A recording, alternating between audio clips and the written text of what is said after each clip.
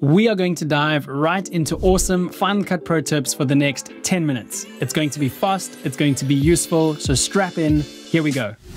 Let's assume I want to replace this clip in my edit with something from my browser. I can select the clip, scrub through my clips in the browser, and when I find the portion of the clip I want to use, I'll hit I to select an endpoint, and then I can hit Option R to replace the clip while keeping the duration of the clip the same. Or I can hit Shift R, which will replace the clip but keep the duration of the clip from the browser window. You'll notice that the clip is replaced with audio, but you can change that in the Edit menu under Source Media, or by using the shortcuts Shift 1, 2, and 3 for all, video only, and audio only. So if I select video only and then replace a clip, the new clip does not have audio attached to it, which is handy for B-roll. But that also affects any clips you drag from the browser. If I drag this clip onto the timeline, there's no audio. But if I hit Shift 1 to set it back to all, and then drag that same clip onto the timeline again, it now has audio. Speaking of adding clips to the timeline, if you're looking for clips in the browser window to add to your edit, these 3 shortcuts will help you edit faster. Number 1, if you find a shot you like, you can hit Q to add it above the primary storyline as a connected clip. Number 2, you can hit W to add it to the primary storyline, and it will shift the rest of your edit down the timeline. Number 3, you can hit E, and that will add the clip to the primary storyline at the end of your timeline. You probably already know the shortcuts Option and the left square bracket and Option and the right square bracket to trim the start or end of a clip. But did you know you can also shorten multiple clips that are stacked on top of each other to the playhead with the same shortcuts? With all the clips selected, you can hit either Option left square bracket or Option right square bracket to trim them all simultaneously. That's not all. Did you know you can also extend the duration of multiple clips at the same time instead of just extending them one at a time? Just by selecting all of the clips, hitting Ctrl D and adding a few seconds, maybe 15 seconds and 00 frames to make it longer than you need it to be, and then hit Enter. Then use the shortcut Option and the right square bracket to trim them all. You can even speed this process up if you have a command surface that allows you to trigger multiple shortcuts one after the other, like this. At the push of a button, I can execute these key commands in sequence and extend the duration of the selected clips really quickly. Sometimes I drag a long clip like an export of a previous YouTube video of mine that I want to reference directly from Finder onto the timeline. I don't want to have to zoom out to find the portion I want and then have to zoom back in to place the clip where I want it, but I also don't want to hit Option and the left square bracket and move the clip repeatedly until I find the section I'm looking for. Instead, I hit T to activate the trim tool, and I can keep my playhead where it is and hit Option and the left square bracket to trim the clip but keep it in place until I find the section that I'm looking to include in my edit. Another great shortcut when you're trimming a long clip down is to hit R to activate the range tool, make your selection, and then hit Option \, which will trim the front and end of the clip to that selected range. We just used the range tool, and if you use any of these shortcuts to activate different tools, you probably find yourself doing something like this, where you hit B for the blade tool, you make a cut, and then you hit A to go back to the select tool. But you can also hold down a tool shortcut, like B for the blade tool, click to make a cut, and when you let go of the shortcut key, it automatically goes back to the previous tool like the select tool. So for example, I could hold down the R key, select a range, and then let go of the key to go back to the select tool.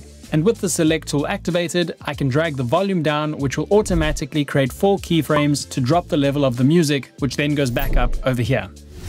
If you have an effect applied to your clip that has lots of parameters in the inspector window, you can expand it by double-clicking on it at the top over here. Double-clicking it again will collapse it. While we're in the inspector window, if you're trying to set the color of multiple things to the same color, instead of clicking and using the eyedropper each time, you can just drag and drop the colors from one swatch to another. Still in the inspector window, you can double-click to rename effects, which is really handy if you have multiple color adjustments on a clip that you want to keep track of. You can also do this with the audio effects now by double-clicking on them and renaming, which is awesome. Speaking of double-clicking, let's say you've made some adjustments on a color wheel adjustment and you want to reset one of the controls. Maybe you've made a bunch of changes and you decide that you don't want to reset everything, but rather just the saturation. You can double-click on the saturation slider to reset it, and you can do the same for brightness and on the color puck for tint. There are more great color grading tips like this if you want to join hundreds of others in my color grading masterclass. This is the best place to learn how to color grade like a pro in Final Cut Pro in 90 minutes. I'll leave a link to it down below if you're interested in checking it out. Here's another useful tip if you're trying to decide which color grade to use on a clip. Let's say you've graded the clip with a few color adjustments and a LUT, but you want to see if there's a better grade or look that you can come up with. Select the clip on the timeline and hit Option Y to duplicate the clip as an audition clip. I'll change the LUT here to something else, and I'll make a few changes to the color adjustments. You can then click on this audition icon over here to swap between the different versions of the grade, or an even faster way to do it is to use the shortcut Control, Option, and the left or right arrow keys to cycle through them. The white line here is called the playhead, and when you move the cursor you get this red line, which is called the skimmer. So here's a quick workflow tip that I use all the time. I park my playhead at a point in my edit, and I know I'm looking for a shot that appears later on my timeline. So I scroll forward to find it, I'll select the clip and hit Command C to copy, and instead of scrolling back to the playhead, I just move my cursor off the timeline so that the skimmer disappears, and then I'll hit the left or right arrow key to move one frame back or forward, which essentially makes the timeline jump back to my playhead, and I can paste the clip there. Notice how this clip was dropped on top of the primary storyline? That's because the original clip I copied was on top as well. But what if I copied something from the primary storyline and wanted to drop it on top of the primary storyline? Simply hitting Command V will paste the clip directly onto the primary storyline, and I'll undo that because that's not what I want. Instead, I'll hit Option V to paste the clip as a connected clip on top of the primary storyline. Speaking of the Option key, it's a really useful modifier key, and here are some more uses for it. You can hold down the Option key and click and drag clips to copy them. If you use multicam clips, you'll know that by clicking on an angle in the browser, a cut will be made to switch to that angle. But what if you don't want to make a cut? Well, you might right-click on it to change the video angle, but a faster way is to leave your playhead over the clip you want to change, and then hold down the Option key and click on the angle you want to change it to, and it changes without a cut. You can also use the Option key along with numbers to change the angle, so you can swap to the first angle by hitting Option 1 or to the second angle by hitting Option 2. You can batch export multiple timelines if you've edited multiple different videos in the same library by selecting them all and hitting Command E to export. That will queue them up for batch export. But you can also batch export clips. Let's say you have a bunch of clips with titles or effects or overlays on them like you see here. You can select the clips on the timeline that you want in the first export and hit Option G to create a compound clip. I'll call this Export 1. And I can do that for all of the clips I want to export separately. Then I can select any one of them, hit Shift F to reveal the clip in my browser, and then I can select all of these export clips and use the shortcut Command E to batch export them. Instead of adjusting transform, crop, and distort properties in the inspector window, you can also click on the drop-down menu here to enable on-screen controls to adjust the parameters. But a faster way is to right-click on the viewer window and access the properties from there. Let's select the transform properties, and you'll notice I can adjust the position, scale, and rotation really quickly.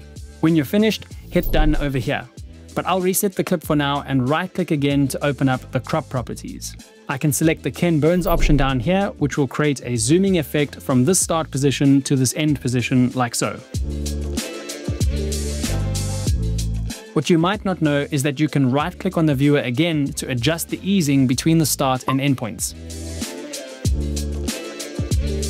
While we're in the viewer, let me give you another little trick for when you have a draw mask effect on your clip.